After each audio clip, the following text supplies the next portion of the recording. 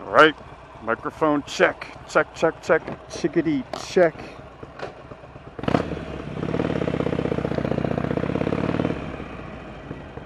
I doubt this is going to work. I have no idea, but I don't have a lot of faith in this equipment. When I'm out for a Sunday ride, thought I'd put a couple cameras on the Bizike. See what's up. Sunday afternoon in July. I don't know what the hell the date is. It's like the 11th or 12th or something. I think it's the 11th.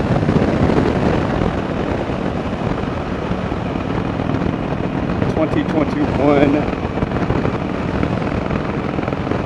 and I am on my 2008 Harley-Davidson Sportster Roadster 1200.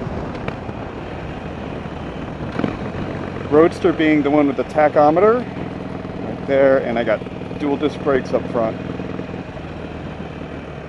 That's about the extent of the Roadster package. Bought this thing a year ago, last August, at Bartell's Harley-Davidson in Marina Del Rey. That's not an ad, by the way. It's just a fact. Had 17,000 miles on it when I bought it. We're up to 24 and a half right now. And before this, I hadn't owned a motorcycle in 20 years. So, a long time ago, when I was just a young kid in Ohio, I owned a Honda Shadow 700. Honda Shadow 700. It was in 1987 VT 700C. And I had that thing for about, shoot, 6 or 7 years. Loved it.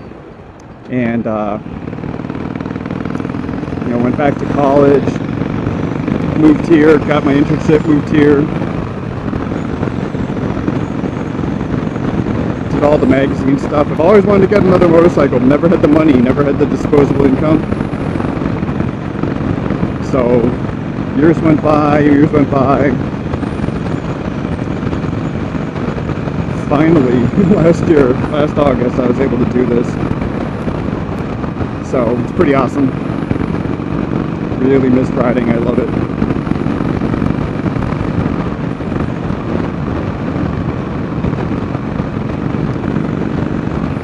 But it's funny too, your skills decline, definitely. Decline quite a bit. Like, I was never an awesome rider, but I don't think I was as bad as 20 years ago as I was when I first got this thing.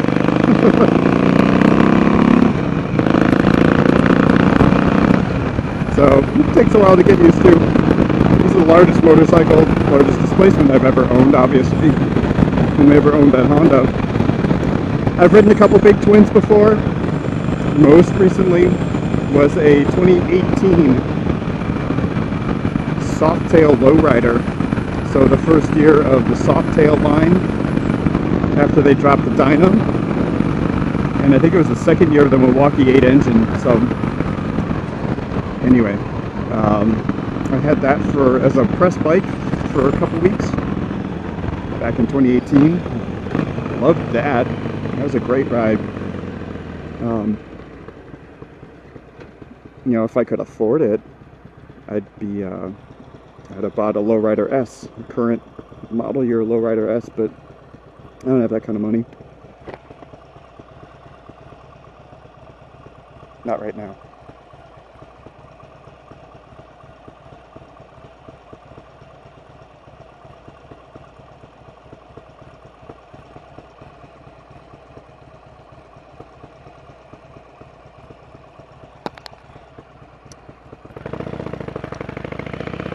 I'm going to run that red light because essentials in the road don't often pick me up. I was stuck at that, I've sat there at that light for a couple cycles before I was like, the hell with this. So now, if there's no cars behind me, no cars to trip that sensor, I just go. What the hell are you gonna do?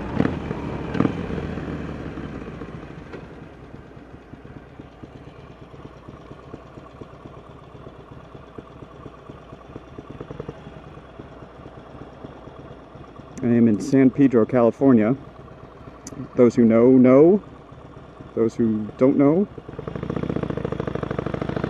that's where I am. The marina over there. San Pedro is where it's a neighborhood of the city of Los Angeles, and it's where the port of Los Angeles is. It's the most southern tip of Los Angeles County, right next to Long Beach.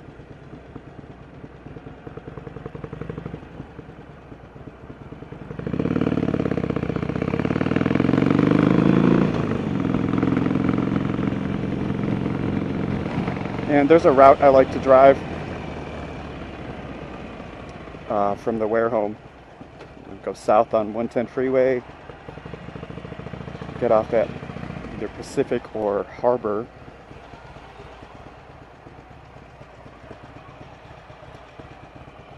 Make my way through San Pedro. There's a nice sort of curvy road up the way.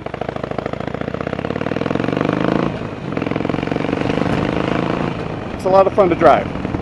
So when I have a few minutes and I need to clear my head, I'll do this quite a bit.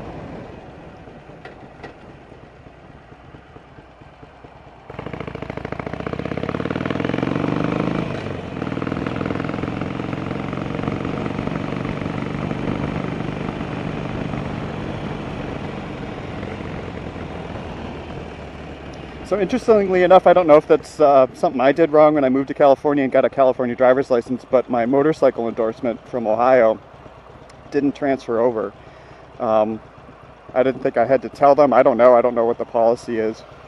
So when I got registered here, or licensed here in California, I had no M endorsement, so I had to go through the test procedure again.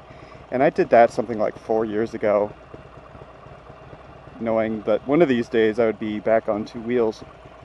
And I did it through the city or the state Motorcycle Safety Foundation riders course, where you ride the little 125s and 250 Hondas. And at the end of the course, you get your endorsement.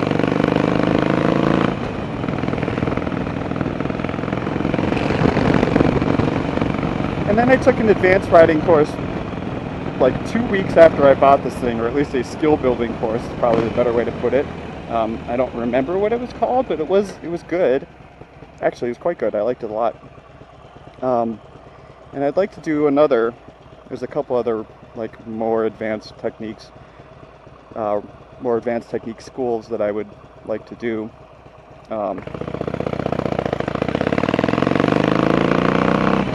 Sort of like a track day race school,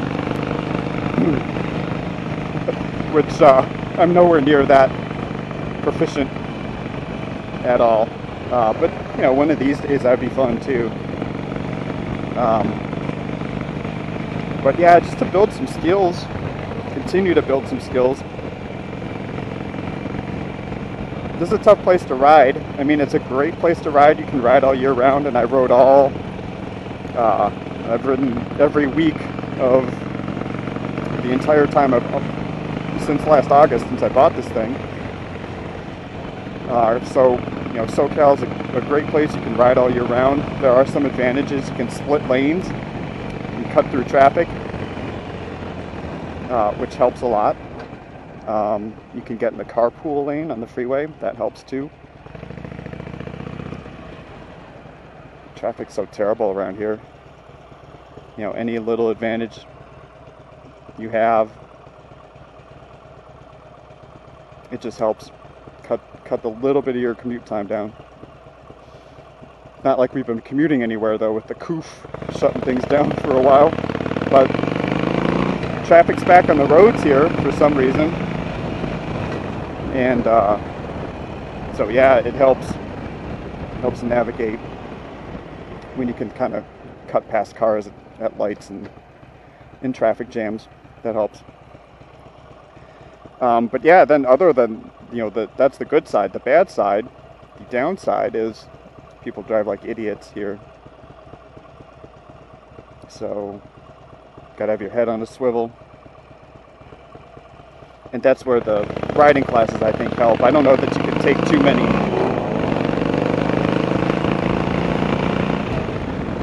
The more training, the more practice. It only helps. There's no downside to that. So there's a couple sort of advanced technique schools I'd like to do, like advanced street riding. One of them happens later this year.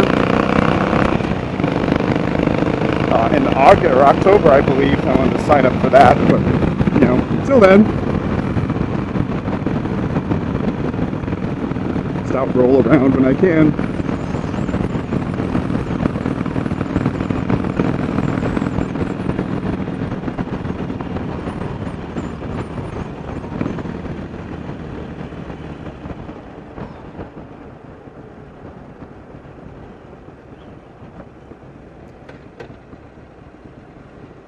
It was about 4 years ago I had the opportunity to ride a Moto Guzzi V7, which is a 750cc V-twin.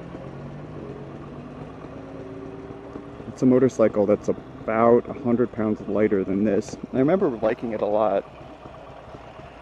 It was a lot of fun to ride, sort of a light, fun, not a ton of power, but great around town. And that's one of the models I was looking at. I'm not like a nut-swinging Harley-Davidson fanboy, but I did want something I just kind of like V-twinned. So I really like that Moto Guzzi. I can't afford a big twin like I was saying before. Well, nothing that I'd seen. And I've been looking for several months by the time I bought this. I've been looking for several months. Check it out, Super B. That's cool.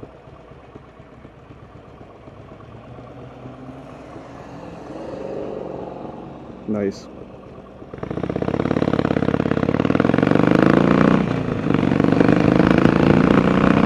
But this thing popped up at Bart's house and it kind of checked off the boxes I wanted. People say Sportsters are girls' bikes. I got made fun of the day I bought this thing. Hey, is that your wife's motorcycle? Whatever, I don't care. It fits me. It's a good way to get back into motorcycling. I've been happy with the power. So, who knows where I'll go from here, but I like it. And it, like I said, it checked off the boxes I wanted. I wanted the dual disc brakes. I wanted to have good brakes.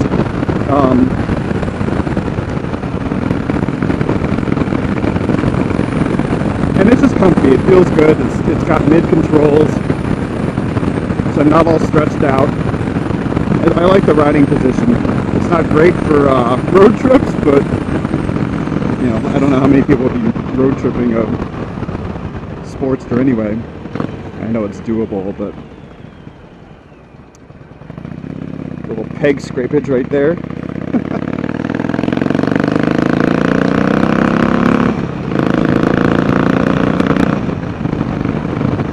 I think that was actually my heel scraping.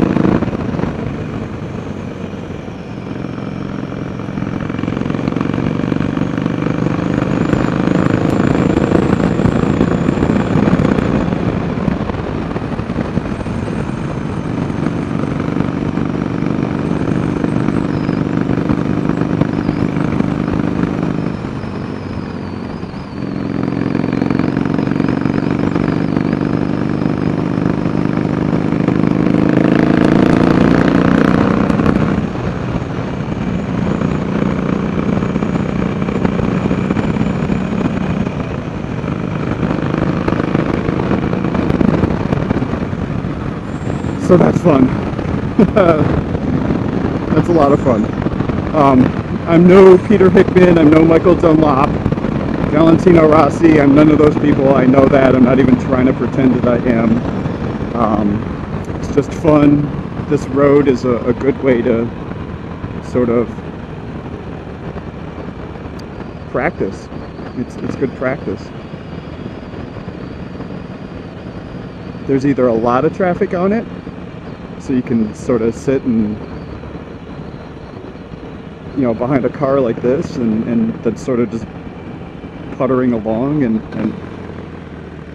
practice braking into corners, downshifting, upshifting, turning the motorcycle. So there's either a lot of traffic or there's no traffic, depending on the time of day and the day of the week. And sometimes you can rip through here all the way. That went from this street goes from whatever the hell that road is, Paseo del Mar, that I started on. This goes from Paseo del Mar to I forget, like Sepulveda or Pacific Coast Highway. And it runs through, this is Palos Verdes, Rancho Palos Verdes or Palos Verdes Estates, I don't know.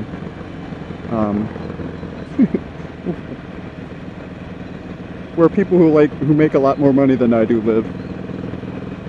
But it's kind of a little gem right here in the middle of SoCal, or at the southern tip of SoCal.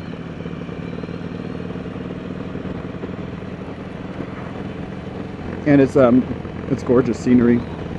And a nice technical road.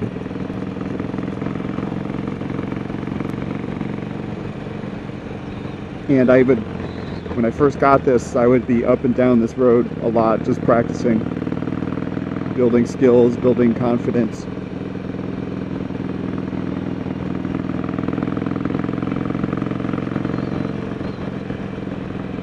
And it helps. You know, the classroom, the riding classes help. Those are usually at parking lot speeds, so you can apply those skills to more road speeds. And then, you know, if you're in an area with mountains and canyons and mountain roads, you work your way up to that where it's higher speeds, longer distances, blind corners, a lot of blind corners at higher speeds. You know, this is all through town. It's low traffic. I think the low speeds. I think the speed limit here is 35. So,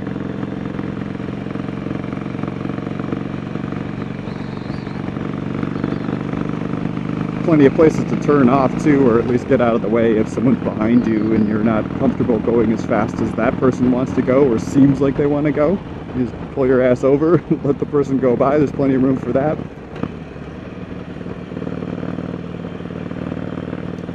And what I might do is sort of duck out of this line of cars and pull down for a minute, but then build up some distance between me and them, and then you know, hopefully my cameras are still recording. Check my stuff. Look at that, 24,500 miles, right on the dot. 24,500. So my Sportster is totally stock, and I'm okay with that. I don't need super loud exhaust. I think it sounds good the way it is.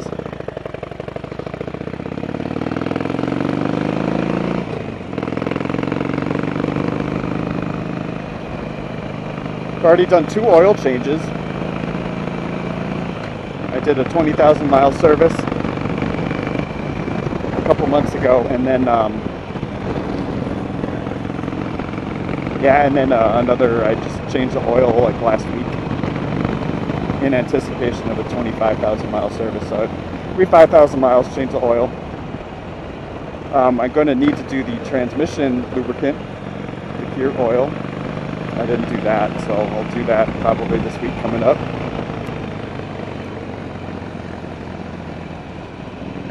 And I did purchase a new rear tire. The front was new when I bought it. The rear wasn't. I got some mileage out of it and wore it out a little bit, so I got a new rear tire in the back. It's a stock Dunlop Harley-Davidson tires. It's fine enough. Springs are stock, forks are stock. Stock air cleaner. Did change the spark plugs too, and then there was an oil leak. I'm sure there's a joke in there somewhere, but the valve covers, or at least rocker boxes, me being a car guy, I call them valve covers, we're seeping oil out at the corners. It's a pretty common problem from what I understand. The stock gaskets are kind of like these shim gaskets with a almost like this spray-on coating. It looked like just spray-painted flat steel gasket, like a shim gasket, with almost like plastic dip paint on it. There wasn't much sealing material there, so I replaced those. Shoot, I don't know. It was a couple months after I bought the motorcycle.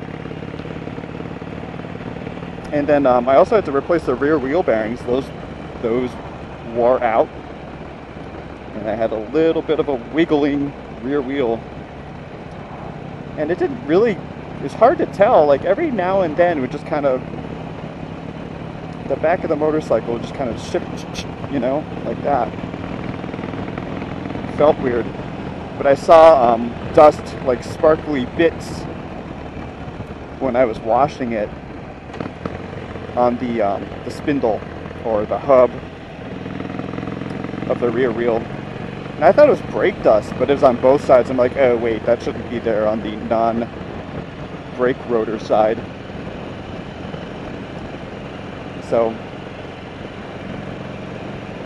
I do wash this thing a lot, mostly because I like it to be clean, but then it's also a good way to check the maintenance, check the status of things, check the brake pads, check for other leaks, oil leaks. So anyway, that's how I noticed that. So I took the wheel off, took it back to Bartels, and they sounded like they had to jump through some hoops to get the old bearings out, kind of fused in there. Pressed a new pair in, and good to go. I love this thing. It was kind of a lifesaver last year during all the quarantine restrictions. You know, going out in a motorcycle is something you could ride with buddies and stuff, but you know, it's a pretty solitary activity. So it gave me something to do when I was tired of being at home doing, you know, computer work, working on the cars, all my stuff that I do for my job. And being stuck there wears you out. It wears everybody out. It's not just me. We all had a hard time last year, but this is one of the things I did to help stay sane.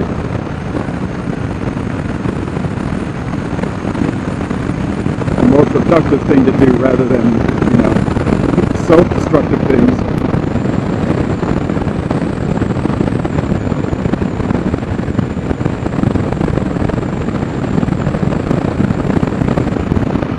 So just a great drive. Look at this road.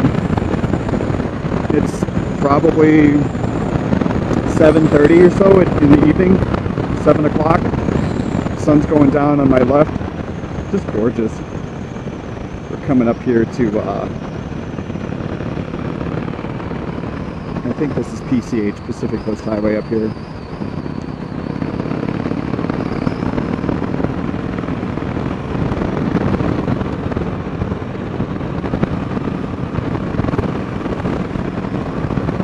And that's kind of my loop. I do that. Right where I turn on the camera is the interesting stuff between then and here. The rest of this is just, you know, driving home. So I'll probably shut these cameras off, but anyway, it's a ride in my 08 Sportster 1200R.